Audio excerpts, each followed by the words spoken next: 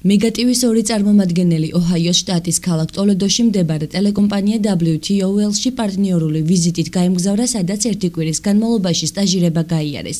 აქ გატარებული დღე შტამბეჭდავი და საინტერესო ინფორმაციებით დატვირტული იყო. მასპინძელი ტელევიზია ყველა პირობას ქმნის იმისას, რომ სამუშაო კვირა სასარგებლო და ნაყოფიერი ყოფილიყო. ტელეკომპანია WTOL-ის დირექტორი ბრაიან ლორენცენი ჩვენთან საუბარში აღნიშნავს, რომ ვიდრე ტელევიზია მისი ხელმძღვანელობის ქვეშ არის, ყოველთვის შეეცდება მსგავს პროგრამებში მონაწილეობის მიღებას, რადგან ფიქრობს, რომ თანამშრომლობა ორმხრივად სასარგებლოა.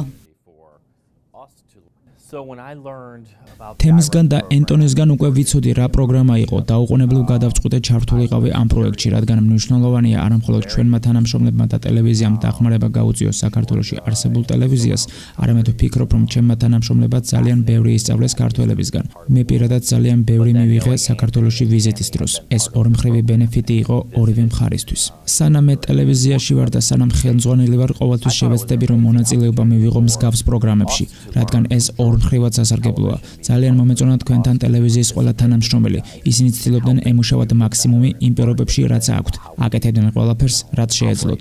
რაც მთავარია, ყოველთვის მზად იყვნენ ახალი იდეებისთვის და ცდილობდნენ საზოგადოებისთვის და ქალაქისთვის მეტი სარგებელი მოეტანათ. გაეშუქებინათ, დაესვათ კრიტიკული კითხვები და ყოფილიყვნენ ობიექტურები მუშაობის დროს.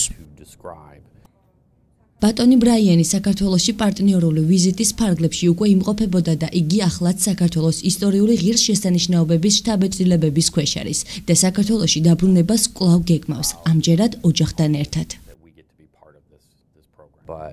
მე უდიდესი შტაბეჭდილება მივიღე საქართველოში, იმ განსხვავებების გამო, რაც ჩვენს ქვეყნებს შორის არსებობს. საქართველოში მე ვნახე ეკლესიები, ღირსშესანიშნაობები, რომლებიც 1000-1500 წლის არის. ასეთი ისტორიის მქონე ქვეყანაში დაბრუნება ძალიან მინდა და მე საქართველოში ნამდვილად დავბრუნდები ოჯახთან ერთად.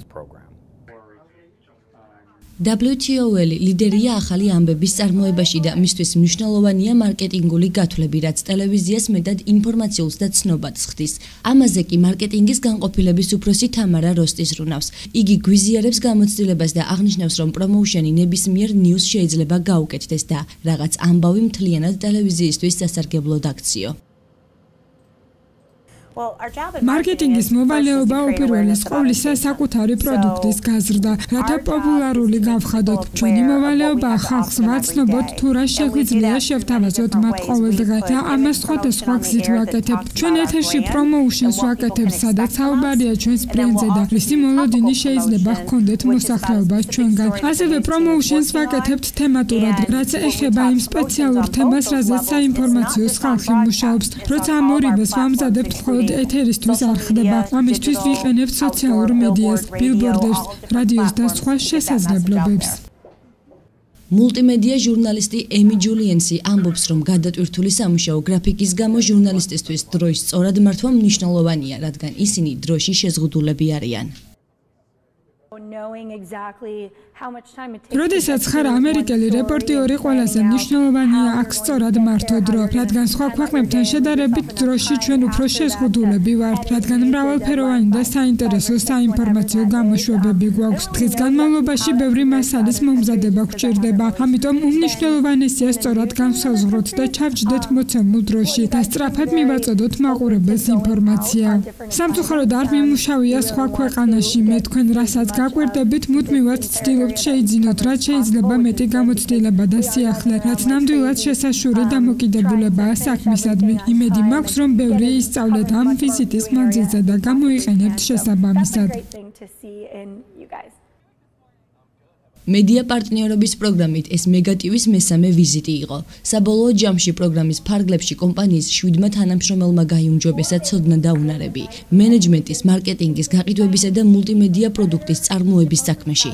აღსანიშნავია, რომ ამერიკელი ხალხის მიერ დაფინანსებული პროგრამით ტელევიზიის შესაძლებლობები მეტად გაიზარდა.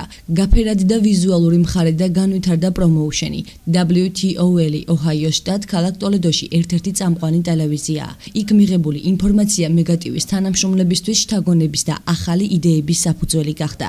შესაბამისად, ტელევიზიაში კიდევ ბევრი სიახლის დანერგვა იგეგმება. მეგი ზოსიაშვილი და მარიამ კოხიანიძე, ტელეკომპანია მეგატვ-ისთვის.